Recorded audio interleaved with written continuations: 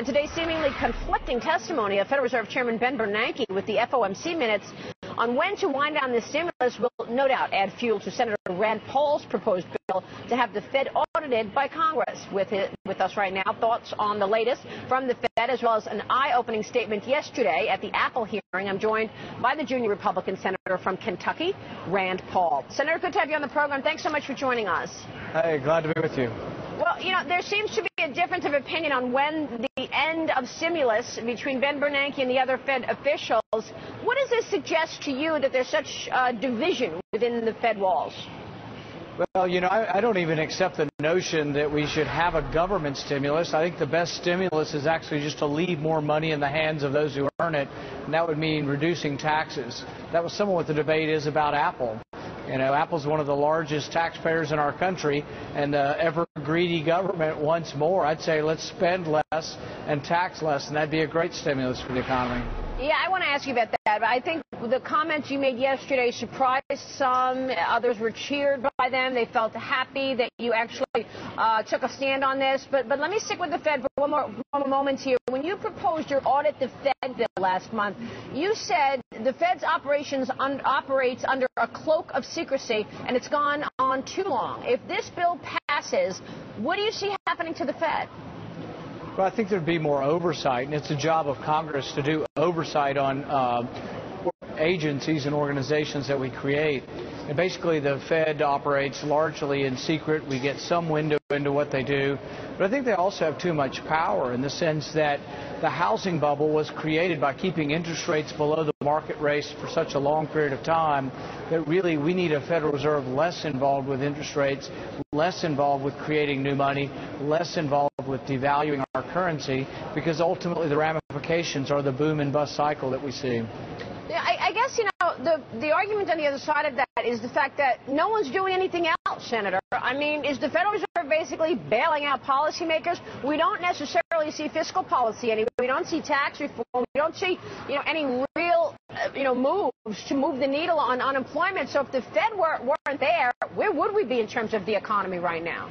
Well, I think we're in the middle of a recession right now that was created by Federal Reserve policy. The Federal Reserve kept interest rates well below the market rate, and you had a housing boom that showed no correction until it got wildly out of control. Normally what happens is when an economy begins to grow, you have more demand for the money, so the price of money should rise. But if you don't let the price of money respond to the demand and the increasing economic growth, then you don't get sort of the homeostasis or balance of the economy. What you get is an economy that does this until it can go no longer, but then it does this. In order to come out of a recession, you have to let prices adjust downwards. You can sell all the houses at some price, but you don't want to stimulate more home buying by more low interest rates again. So we're doing exactly what we did to get into the boom cycle, but it's hard to get into another boom cycle through the exact same mechanism when you've exhausted the boom. So that's kind of where we are now. And it takes a while to grow out of a recession, but you do it much more quickly if you let prices find a bottom and then we begin to grow again. So I guess then if once the Fed steps aside, it would be a positive to see the market sell off? Would you expect the market to sell off once the Fed, makes it clear they are beginning the end? You know, if I knew what the market would do, I'd be in a different business, and then maybe I'd be wealthy, But I think what I do know and what I do believe is that as far as economic policy, the less we intervene in the economy, the better. The more we leave money in the hands of those who earn it, the better. I believe strongly in what Friedman said. And Milton Friedman said, nobody spends somebody else's money as wisely as they spend their own. So that's why we need to leave more money in the hands of those who earn it. All right, let me switch gears, Senator, and ask you about Apple. I want to run the soundbite of you from yesterday as a portion of your opening statement, and then talk a bit about it. Listen to this. I'm offended by the spectacle of dragging in executives from an American company that is not doing anything illegal. If anyone should be on trial here, it should be Congress. I frankly think the committee should apologize to Apple. I think that the Congress should be on trial here for creating a bizarre and Byzantine tax code. Well, that took some courage, Senator. What was the reaction from your colleagues afterwards? I don't think they were too excited about it, but I think the criticism is apt. The tax code drives people overseas. Money goes where it's welcome. if you make money unwelcome here by taxing it at 35% corporate tax, and Canada has a 15% tax, Canada will grow and the U.S. will shrink. The other thing is that worldwide companies earn money overseas. They will bring it home, but not if you tax them twice at a high rate. Most of these companies, if you would tax them at 5% to repatriate or bring money back from overseas, you would have enough to probably double the amount of money we spend on infrastructure. I proposed a permanent 5% repatriation tax and put that money into an infrastructure fund. We can't replace bridges and roads in our country. You could do it, but don't let politicians get their hands on it. Put it in an infrastructure fund where they can't spend it on something else. So, I mean, how much money do you think would come back to the U.S. if, in fact, the tax law were to be changed?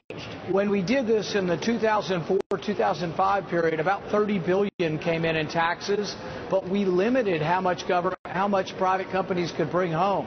I say take off the limits. Don't tell the companies where to spend it. They can put it in dividends. They can build a new plant. That's the decision of the private marketplace.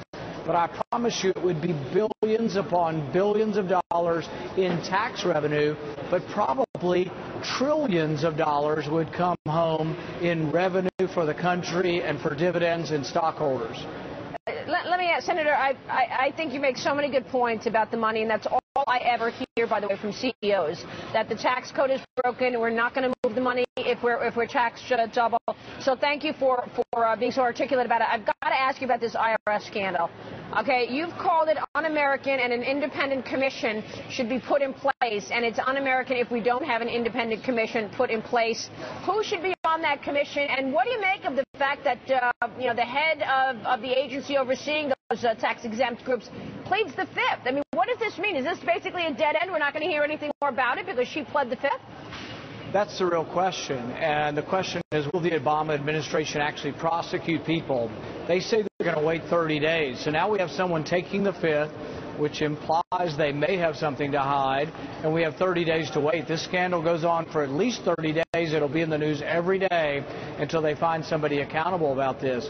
But what I would say, and the reason why I say this is un-American, is I don't care whether it's a Republican or a Democrat. I don't want anybody in charge of the IRS that chooses to go after their political opponents. And I don't care whether you're a Republican, Democrat, or independent in this country. You should be worried that a government agency as powerful as the IRS is being used for partisan purposes, and it should be inexcusable. And they should immediately go off the job while we're investigating it.